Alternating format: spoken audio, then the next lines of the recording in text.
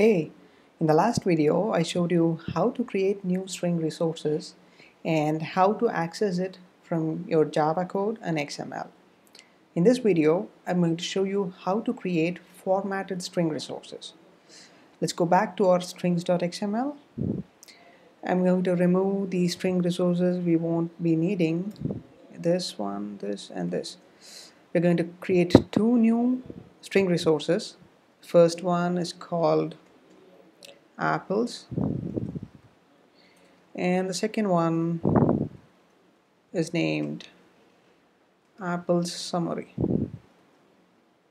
We're going to have a formatted string for this apples summary resource. It is going to say you have %d apples in your basket. So this %d is a format specifier which allows you to format it using integer values. We're going to use this in our program. I'm going to go to the main.xml because we have some error because we have removed these string resources. I'm going to replace this Android resource which is not existing currently with the apples string resource, and we're going to replace this summary with the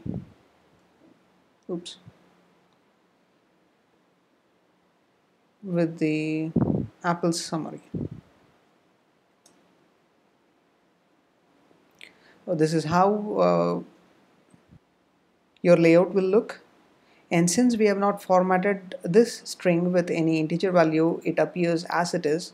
So to do that, we have to go back to our Java code. I'm going to save this, and we're going to go to main activity.java.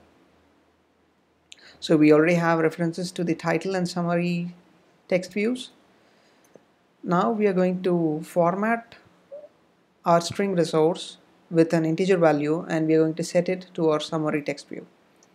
To do that, we're going to do string apples summary is equal to get string r.string apples summary. This statement will retrieve this string to your Java code. So we have the unformatted string, which is you have %d apples in your basket, and we're going to format the %d with the integer value. So to do that, we're going to use apples summary is equal to string dot format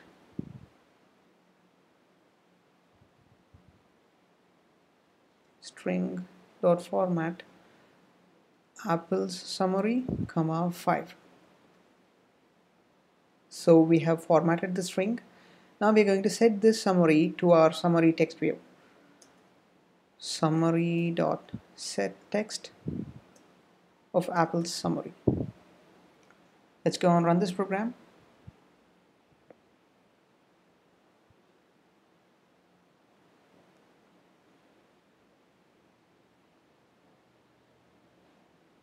Here you see our string has been formatted, and we have the formatted string here in our summary. Let's get back to code. And now you can see two statements.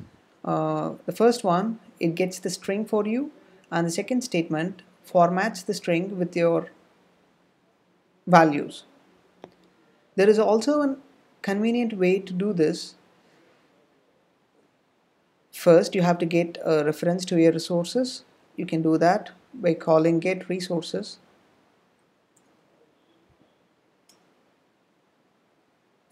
And resources.getString, and choose this second method call.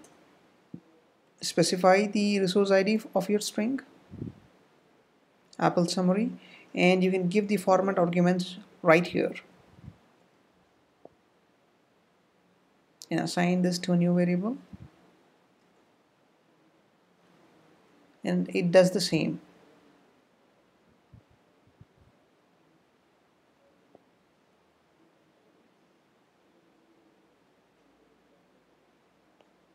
the same output. And now we are going to see how we are going to handle more than one format specifier. Let's go back to our Java code, and we are going to go to the strings.xml. Let's say, let's replace this message. The cost of %d apples is %.2f. This is your integer format specifier, and this is for your floating point format specifier. It can be used with double as well as float. What this thing means here is format the given float value with 2 decimal points. And when we try to save this, it is automatically saved without any error messages. That is because of the new ADT plugin. If you are on an older development environment using an older ADT plugin, when you have more than one format specifier in your code, your Eclipse will report an error, and you will find the error marker at this place. In case if you are seeing an error message when you are using more than one format specifier, you need to add another attribute to your string resource called as formatted equal to false. So that's only required when you are using an older ADT plugin. If you are using the most recent plugin, it is not necessary. Let's go back to code. And since our Apple summary resource has two format specifiers, one an integer and the other a float value, we have to add another format argument here, which is a float value as well. Let's save this, and let's run this program.